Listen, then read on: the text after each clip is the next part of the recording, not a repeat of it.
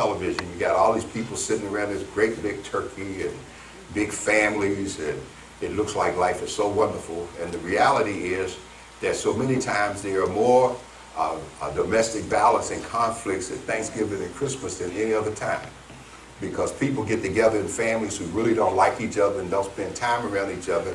They add a little firewater to that, and either before or after dinner, all hell breaks loose. And so it ended up being everything but Thanksgiving, okay? But we're not going to worry about that part. I want to first give you the biblical basis in terms of Thanksgiving. I want you to make a note, if you will, in the scriptures. You can read in the Leviticus, the 7th chapter, I believe it is. And when you read in Leviticus, you're going to find that there's a reference to various offerings. The first big offering that's mentioned is a peace offering, okay? And the peace offering is significant because the peace offering, and the scripture is Leviticus 7 verses 13 through 15 in terms of scriptures. The peace offering was an offering that was mandated by God when he started doing the feast. And the peace offering became an offering of thanksgiving, and it laid down parameters in terms of how you were to prepare it, what you were to bring to God. Well, why did we have the offering, the peace offering? Well, we had an offering of thanksgiving because what happens in Thanksgiving is that we are becoming aware of how sinful we have been and how great God is through his mercy, that he has blessed and sustained us in spite of our sinful, unworthy, undeserving condition. And so the Thanksgiving is an acknowledgement of God's goodness and his grace and his mercy.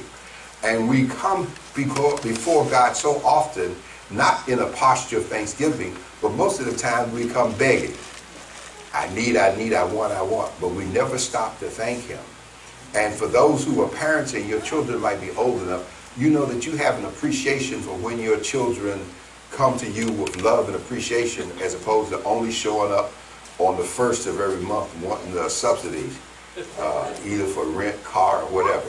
Okay, so it makes a difference in terms of how your mind is.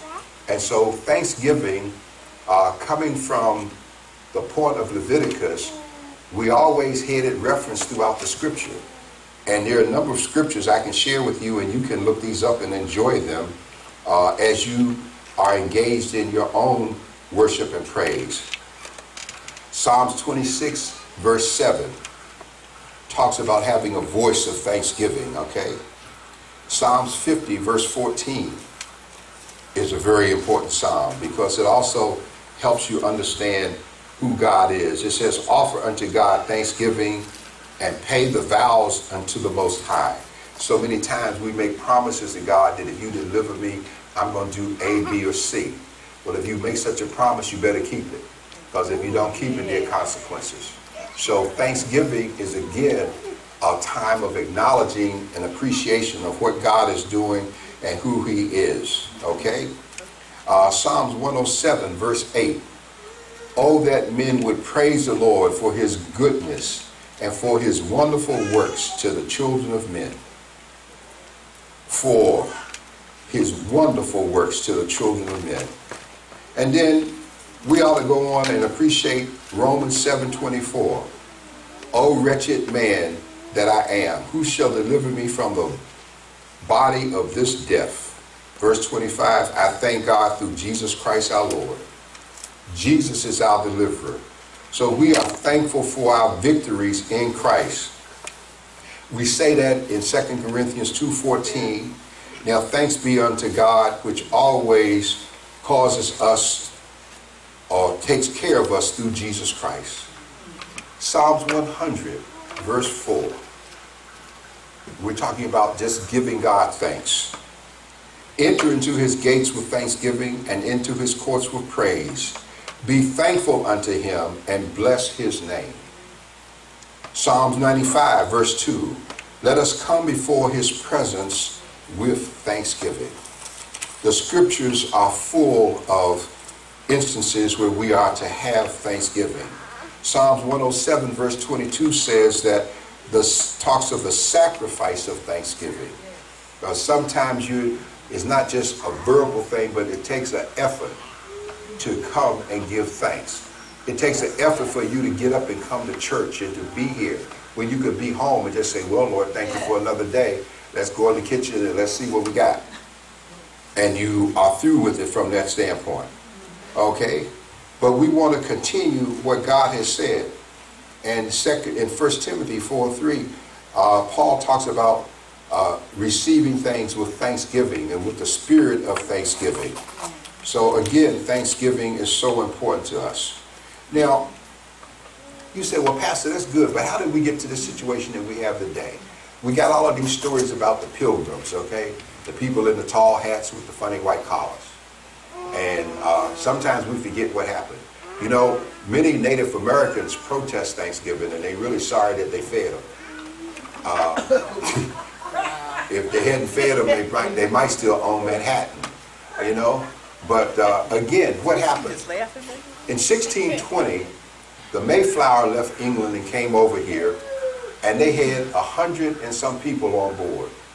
When they landed here, it was cold in the winter in Plymouth, and they had to stay on the ship, and half of those people died while they were on the ship. They suffered and they died through that first winter. And some of these people came out of religious protests because, and we've talked before of what happened in England when Henry VIII created the Anglican Church, and people felt that they were being forced to worship and they were having all kinds of hardship, and they wanted a place of freedom to worship. And so these people were called pilgrims because people who make a journey, that's the name you give to them. Each year, Muslims make a pilgrimage to Mecca because that's the holy place. We in this country often make a pilgrimage to Jerusalem. We just don't have to walk. We fly over. They meet us with nice air-conditioned buses, and everything is first class. So it's a whole different ballgame. But it's still a journey connected with faith. Yeah. And so what happened when these people got here is they were in serious trouble. They were dying. So many of them had died, 50% of them from sickness and disease on the ship, and they went through all these problems. There was a man that they met who was an Indian. His name was Santos. And the interesting thing about this man was he spoke English. How on earth did this guy speak English? And what had happened to him was that he had been kidnapped earlier by some travelers, some sailors, and he had been sold into slavery, and he got his freedom. And when he got to London, he got passage and he got back, so he understood the language and the culture. And he was the one that taught the pilgrims how to plant corn, and he told them how to eat which plants and what was poisonous, because you know you just can't walk out and pull everything out the ground and eat it. So he helped them through all of this. And when all of this had occurred, there came a harvest time, which is this time of the year, where the people were harvesting this corn. And corn has been such an important staple, it still is today. And so there was a decision made that there would be a feast, and the feast invited this tribe of Indians to come that this man had put them in touch with, so that they were now helping each other. And so the Indians brought to this meal, the feast lasted for 3 days, the Indians brought to this meal 5 deer, and the other folks went out hunting and they found some fowl, which ended up being wild turkey. And the Indians had showed them how to make food with the corn. And so these people ate and they learned and they shared. And this was a time of thanksgiving because even though it was a harvest festival, they were thankful that they were in a new place. They had food, they had friends, they knew who they had lost and how many people had died. And it was a time of celebration. So you see, Thanksgiving is an acknowledgement of what God has done, and it's not just a Hallmark and a Black Friday moment. Okay? So, I know y'all didn't get the last part, Black Friday, but it'll come. Yeah. Okay? So now, we continue to have Thanksgiving from 1621 until the 1860s when Abraham Lincoln became president. And when Lincoln became president, he instituted a National Day of Thanksgiving. And it grew from that period to where we are now in terms of that being a celebration for us because he was a man of prayer. He understood that the nation was in trouble, but he also understood that the nation had come this far because of the goodness of God. Today, we as believers have Thanksgiving every day that we get up. Every day we give thanks to the Lord. Every day we confess that this is a day the Lord has made. We are rejoicing. We are glad in it. Every day we are thankful for home and family and health, holding back the destroyer which could come and wipe us out. We're thankful for life, and we're thankful for the peace in which you allow us to dwell in this land which is turning its back against you on a daily basis.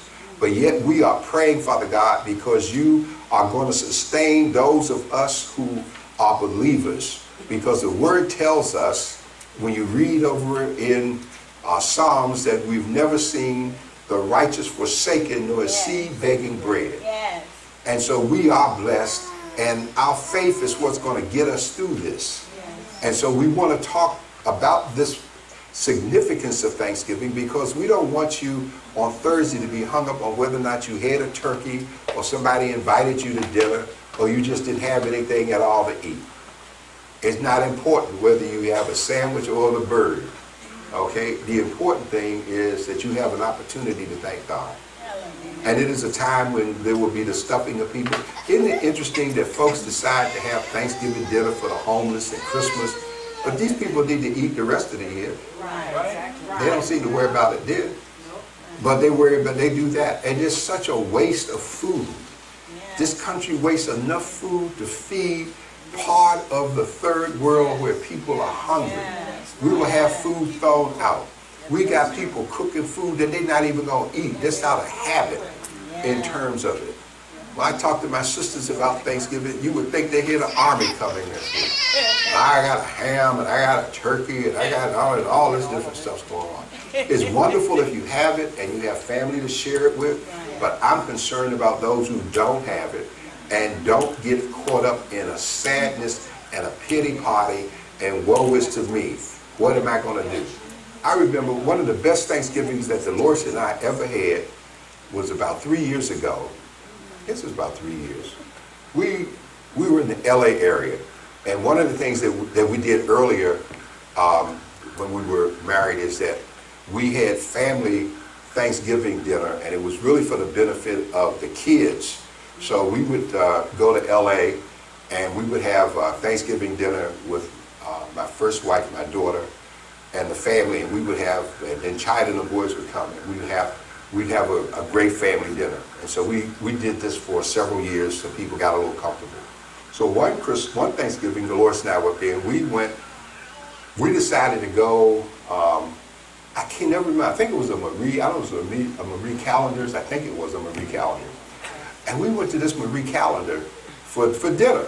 Even though we'd already had all this food and stuff, this is what we decided to do. Oh, that was the best meal. It was so good I had to order 2, because one wasn't enough. And I mean, it was big meals, and we were still talking about the young man who waited on us, and they had like homemade biscuits and gravy and all that stuff. Food was just superb. It was an idea that you just didn't have to. See, I don't like this idea, especially for you women, that there's this built-in bondage thing that you got to slave and cook. You know, while people sitting there watching ball games and all that foolishness. Yeah. Now, because I don't believe in that, I expect to see you at prayer on Wednesday night from 6 to 7. Okay? I don't expect anybody to just be in the kitchen, because I can't come to prayer because I'm too busy cooking. Because if it wasn't for God, first of all, you wouldn't have nothing to cook. And second of all, you wouldn't be here to partake of it. Okay? Because he didn't promise you that you have to be here Thursday. He's just saying it'd be nice if you are still here. And trust me, if you're not here, it ain't going to be important to you. Because if you go home to be the Lord, you ain't going to be worried about Thanksgiving.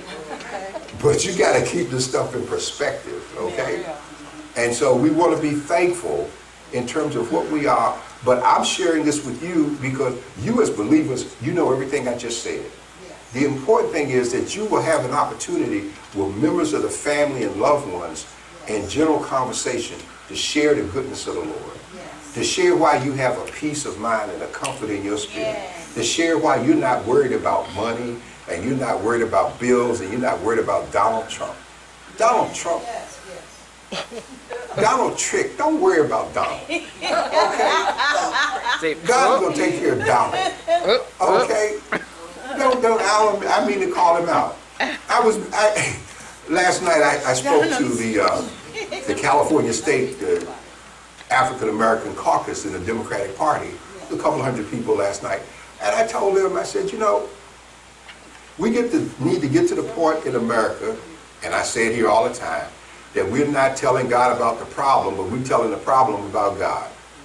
Okay? And I believe, like I told them, Donald is going to run into a whole bunch of difficulty. I told them that we remember what happened between Palm Sunday and Good Friday. Palm Sunday, they praised him and laid down the leaves. Good Friday, they nailed him up, okay? Same people. And Donald will get into some really deep stuff because he's not that bright and his money is not going to get him out of everything. So we don't stay up worrying about Donald. All you have to do is pray. If God took care of Pharaoh, he can take care of Donald. Amen. If God took care of Caesar, he can take care of Donald. Amen. If God took care of Nebuchadnezzar, he can take care of Donald. Amen. Okay? The word says that he raises them up and he puts them down. Yes. But he had never said that they were in control, right? Yes. And they think that they're in control. That's right. I remember the king of Tyre in Ezekiel. He reached the point that he thought he was in control. Yeah. He even declared that he was a god. And God took him out. Took him out. Took him out right away. So we're not going to be worried about Donald. We're just going to keep our eyes on God, because it does not follow that he has to be there 4 years. You know, God is not going to let us suffer. And he can still make changes, you know, because Donald doesn't control either his heartbeat or his mind. Nebuchadnezzar thought he was all that and a box of chips, and the same day he found himself going out in the woods, and all them years he crawling around like an animal until he came to his senses 7 years later. And when he came to his senses 7 years later, he says, there is a God in heaven. All right? I was mistaken. I am not in charge. He is. And the only reason that Donald will function like he's in charge is because we stopped praying. Ephesians 6:12 says we wrestle not against flesh and blood, principalities, the rulers of the darkness of this world, spiritual wickedness in high places. So we have to be in prayer now.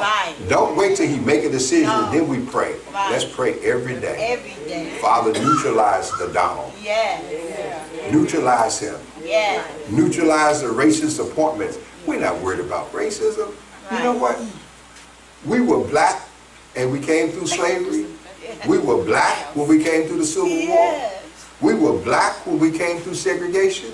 We were black when we came through Nixon and Reagan, and we will still be black when we come through Donald. Amen. So if we black, what are we worried about? Right. We need to be focused on the word and not on the man. Okay? Because God is bigger than the man. And so our Thanksgiving prayer this week is going to be thankfulness, Father, for what you have done for us. We could have been, just by accident of birth, born a few miles south, and life would be a lot different.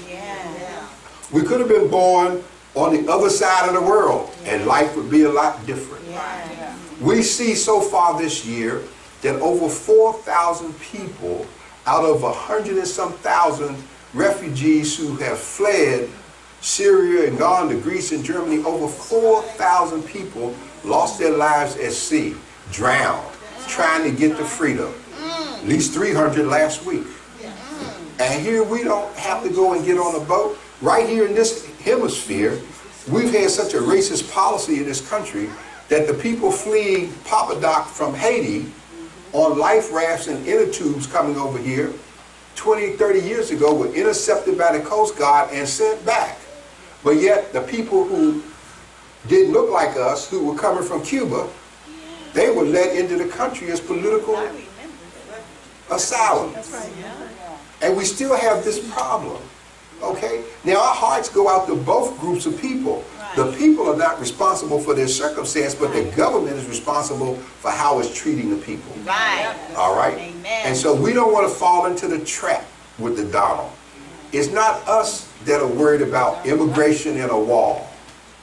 It's some old rednecks who can't accept the fact that the world is changing, their day is over, okay? And they're going through trauma. They're going through trauma. America is changed in terms of who we are. Hallelujah. And we have always been a blending of That's all where we at. people Hallelujah. and all cultures. How many of you, well, you maybe don't know, the Irish are here, right? Right. But did you know the Irish came here as a result of the potato famine in Ireland? Yeah. And they had to come over here because they had to find some more potatoes, a place where things could get a little better. Everybody's come here for a reason. And everybody's got a right to be here when you get here. Okay? So we don't want to get hung up in the divisiveness. We want to be prayerful. The Coin says, in God we trust. We want to trust in God through all of it.